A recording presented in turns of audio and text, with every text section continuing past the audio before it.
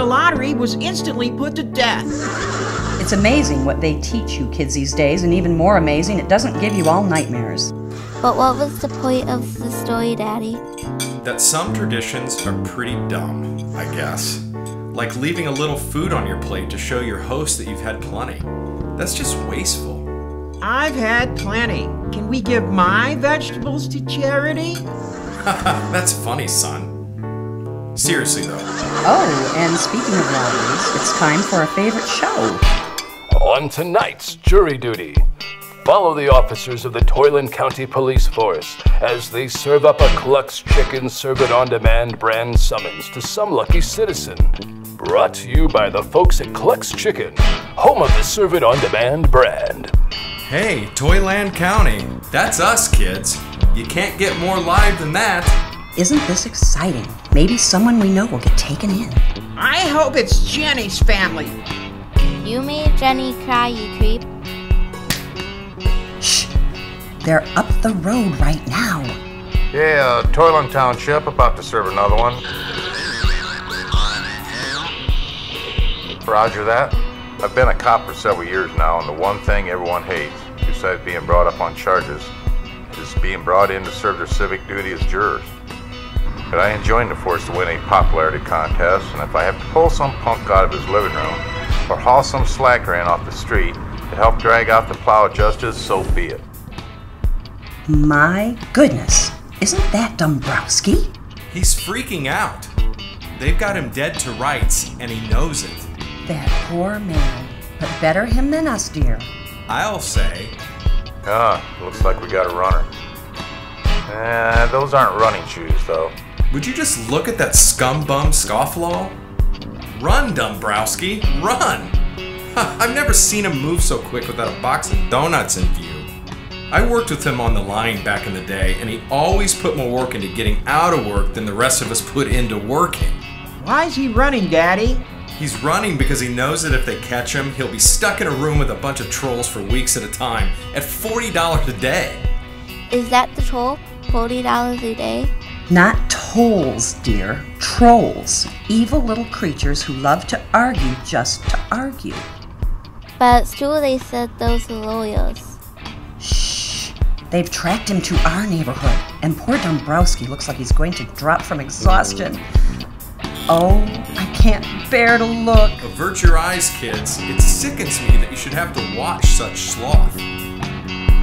Whoa, why is he driving down our street? Honey, did you put up those street numbers like I nagged you to for the past 3 weeks? I think so. God, no.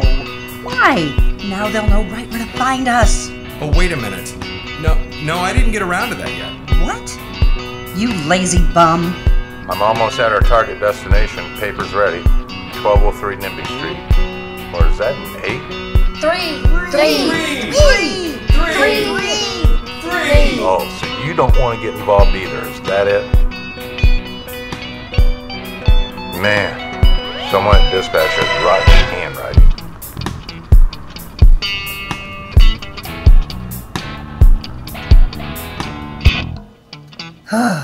What a relief. This is Magoober at 1203 Nimby Street. We have a summons to be served up on demand. Brought to you by the good old folks at Cluck's Chicken. Look at Mrs. Magoober whine, kids. Hey, do your duty, you lazy wench. We end tonight's jury duty with a human interest story about a most unusual bird. If you listen to oldies radio like I do, you're probably already familiar with one-hit wonders Kate and the Screamers of Kate's Got the Beat fame. Isn't that the group built around the innate rhythmic sense of a blue and gold macaw, Chet? Kate would be that macaw, Megan, but her timing has changed over the years, and now the band's only other surviving member wants out of his contract. We found this revealing video on the internet. Little Miss Katie can sweet petite. The song taps in on the tiny feet of a blue and gold macaw. Kate's got the beat. She says hello and what's up on repeat. Sassiest bird that you ever done saw. Got a razor sharp wit and a razor sharp jaw. The tendency to bite's a major character flaw. Oh, Kate's got the... What happened? She bit you again?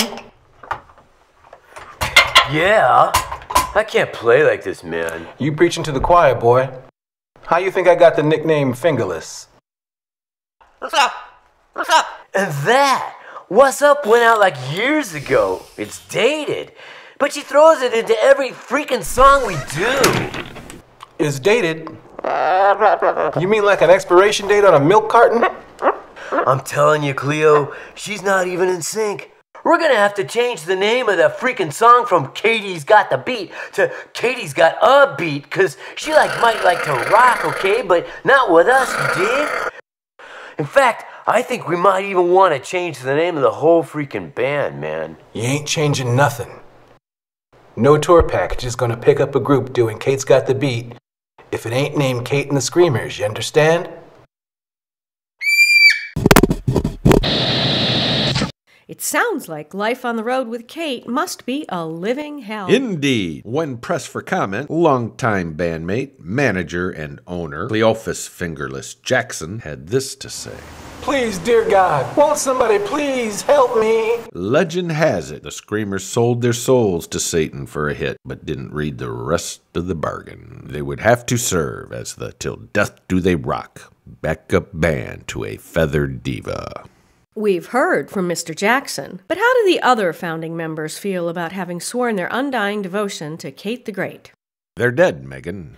It's hard to believe no one wants to take ownership of that bird, Chet. I mean, if I were some schlubby loser who couldn't hold a job but still had to make rent, I would think it well worth my while to become caretaker to such a lovely creature, especially if her royalty payments feathered my nest. Perhaps some animal shelter will take her in. But that's quite a commitment, because birds like that live to be 100 or so. Is that people years, Chet? That's people years, Megan. And it's a tricky case, as we'll soon see in an upcoming episode of Dr. Lawyer with Judge Sally Smothers, MD. Should be a good one.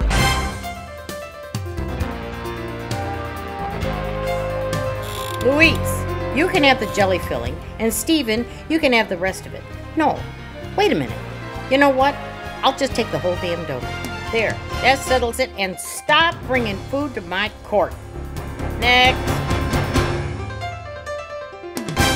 Your Honor, Judge Dr. Sally, I would like to turn over ownership of this macaw to Mr. Robert Droopy. Droopy. Due to personal bird-inflicted hardships. Don't give me that. You were drunk, and now you're going to be flogged and beaten. Bailiff? That was the last case, Your Honor, with the deadbeat dad. This is the bird custody dispute. Oh, I see. You two so-called grown men are playing tug-of-war with this innocent creature. Why don't you just saw this beautiful little bird in half? Then maybe prepare her with a little rosemary and sage stuffed with a crusty... Your Honor, please! Get a hold of yourself. Yeah, Judge. We both want the same thing. Me taking custody of the bird. Yeah, sure, whatever. I find in favor of both of you. Case dismissed. Now get out of my courtroom. You both make me sick. I love it when she says, "How are you, my friend?" But then she always bites me. That doesn't sound like her. Are you sure she isn't saying, "How are you, my friend"?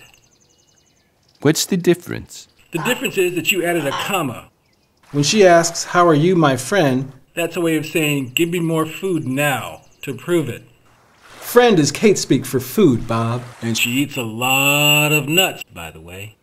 What kind? The expensive kind. And make sure you chew 'em up real good first, or she'll spit 'em right back. I see. Well, I found out that she likes to chuckle along to laugh tracks. Does she have any other talents? Sure. She says, "Ow." I haven't heard that one yet. She only does it when she's jabbing you. She really likes to add insult to injury, that bird. Yeah, that's it. She sounds just like that. She also just ruined some antique lacquered oriental dining trays I inherited from my parents. You need to keep something that valuable in a locked wrought iron cage, Bob. A macaw-proof cage. Oh, no, that's okay. I prefer the kind of TV trays with folding legs. No, I meant Kate. Lock her up. She won't just pick it. Use a combination lock, Bob. And whatever you do, do not tell her that combination. I'll be right with you, Mr. Peabody. I'll be right with you, Mr. Peabody. There. Now it might be safe to throw that preview party. Tad Snyder, I haven't seen you in ages. Let's remedy that. Could you hold on a second? I've got another call on the other line. Hey, Bill. You're not gonna believe this, but I think I found the perfect sucker for a surprise roast. Bill? No, it's still me, Tad. Bob. Oh, oopsie poopsie. My bad. Bill? Yeah. I think I just found the perfect sucker for our next roast. Huh. I wonder what he could have meant by that. My grandfather ran the Toyland Country Store for several years, until he was run out of business by Walmart. He believed in treating people like persons, and so do I. I'm Robert Droopy, and at my firm, you're not just a case, you're a person. In my office, you will be offered a cup of coffee, and someone will ask you if you've been having a nice day, or that cup is free. Are you shopping for legal representation? Ask yourself, will this firm treat me like a person? Will they care about my feelings?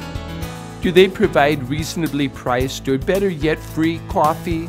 If they can't answer yes to all of those questions, you need the legal services of Robert Droopy.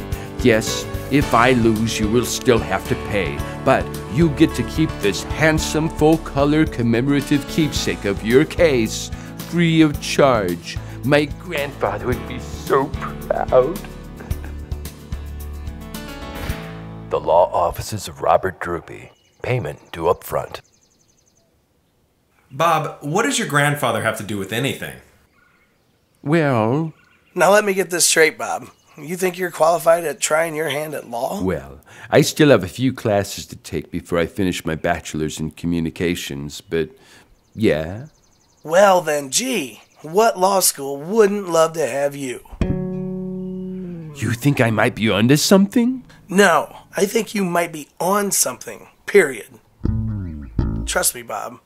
The law is just one more thing you would thoroughly suck at. Yeah, you know that TV is not the same as real life, right, Bob? What? Come on, Bob. It takes years of school and a lot of money to pass the bar, and then you spend the rest of your life helping dirtbags pass the buck. Do you think you have the temperament for that?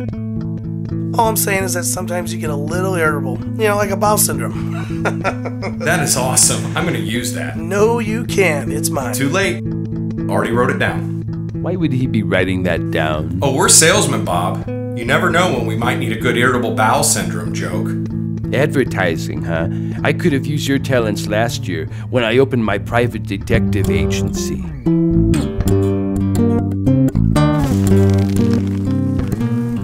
Hey, wasn't that same car at the drive-in? Do you think we were followed? I think I've seen that guy on TV. I did what I could to promote myself, but got nowhere. Damn this economy. It takes more than trench coats and patience to be a private eye, Bob, or else any old boob could do it. If I'm such a boob, would the Toyland Board of Fellows have sent me this commendation? Now, you gentlemen must excuse me while I visit the little boy's room. A commendation? You're on the board. Do you know anything about this? Keep reading. Bob apparently didn't. Presented not with honor, but humor to the scoffable Robert Droopy for being such a mental midget. Or do you folks prefer to be called mental little people these days? We were going to send him an honorary doctorate in fartology from the University of Flatulence. I thought better of it. That shows a good heart. Not really. We just figured even Bob would notice something so obvious. Do you think he'd notice if I borrowed this for the roast? I like that frame. So I see you've noticed and are admiring my commendation from the Toyland Board of Fellows. You mean the one you pointed out before you left to take a dump? Yeah, Bob, we noticed. Are you making fun of me? Oh, come on, Bob. Use your brain. This award isn't real. Read the fine print. It's like the Chinese restaurant downtown posting its welcome letter from the Chamber of Commerce. No one wants to point out that it's a joke piece of paper because they might toss it out. And then, what will we have to amuse ourselves with while choking down chow mein? Then this was just a poke at me? I'm just a joke to you? Nobody's saying you're a Bob, boob. I mean that you're a boob. You don't take a joke very well. How is the world supposed to laugh at you when you can't laugh at yourself? That's from the Proverbs. It's like you always say, Bob, I can't win for losing. But I've never said I can't win for losing in my life. Too late? I can't win for losing. You just did. Awesome. You know, I think I can make a ringtone out of that. All right, that's it. Out of my house. You seem to be taking this case a little too personally, Lieutenant. Bob's just a low-level racketeer. He never spit in your cornflakes. He's a murderer-lizer of women and orphans. And Bob's gonna burn in hell, even if I have to brew my own gasoline. Now what? I thought I told you. Ooh, almost forgot. Map to your roast. Doom, party. Oh, right. Thanks. Hi, Eric. There's no Eric here, Kay. Once again, my name is Bob, not Eric. I took the time to learn your name. Please learn mine. Bob. Eric. Bob. Eric. Well, at least you're only an echo. It's not like you say things just to be spiteful like some guys I know. Bob's gonna burn in hell, even if I have to brew my own gasoline. Finally, you learned my name. Hey, wait a minute. A roast? Oh, it all seems so clear now. Hey, nice box, Bob. Yeah. What you got in the box, Bob? Are those air holes? Those look like air holes. Furlan, you demand. What's in the box, Bob? Oh, you'll find out soon enough, my quote-unquote friends. Hey, ain't you the guest of honor? Yes? Would you mind reading over this intro I wrote? They asked me to MC. I ain't never done no roast before. A roast? Indeed. Yes, I'll have a look at that speech of yours. I hate to hint we're planning to show Bob a hot time in the old town tonight, but let's just say we done contacted Mr. Fuad Ramses, that caterer fella seen on the news, and tonight's ancient Egyptian blood feast is gonna have a special ingredient, Bob hisself. Oh my God! Yep, it's pretty funny stuff. I kind of decided to go with the barbecue metaphor because of the I'm a good old boy, you know? Say, where are y'all from? Far be it from us to stew Bob in his own juices, because we all know he's a little tough to digest. Incredible. This is downright Swiftian. An immodest proposal. Why, thanks. Thank you kindly, Bob. It's so lovely to have you for dinner, Bob. Evening. I was just running my introduction by Bob here. Oh yeah, good idea. Less chance of him bursting into tears in the middle of dinner, right? Say, what kind of name is Droopy? That might give me something to work with. That does it. You don't fool me. Hey, that's a gun. It was my grandfather's, you murderous scoundrels. The perfect sucker, huh? Now who's the sucker? Okay, so you're a big man with a gun. Are you finally gonna show us what's in that box? Say, is that a beak? That's right, you fiends. The beak of justice. Go ahead, Katykins. Tell him what you told me last night. Eric. No, not that. The other thing. Eric. Well, what she said was, Bobby's going to burn in hell, even if I have to brew my own gasoline. Uh-huh. Does your bird watch The Late Show, Bob? Well, yeah. Why? Because that dialogue's straight out of my trigger finger bleeds. Sure it is. Kate overheard your plans to roast me alive, and now that I've gotten wise, you're trying to kid your way out of it. Because the wife and I had it engraved in our wedding rings. See? Oh, yeah, I guess it does. Bob, you do understand this was to have been a purely figurative grilling, right? Yeah, sure, kid. It was all in fun. Oh, so you jerks can say whatever you want as long as you wink afterward, is that it? You ad guys not only live by your own laws, but you write them too, huh? Actually, Bob, I'm not only a copywriter, but a lawyer. Yeah, you could learn a lot from this man, Bob. Bill's the reason Cluck's Chicken had to make public their secret special recipe for awesome sauce. Turns out they thought they could put anything they wanted in it, no matter how disgusting. That was you?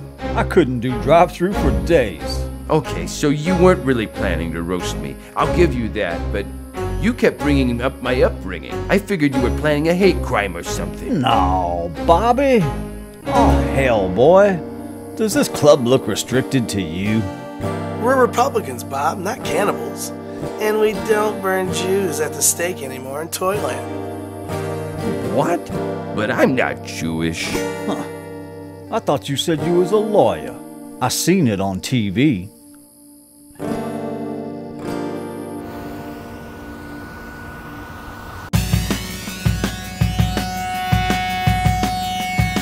Pick to the point of peeking.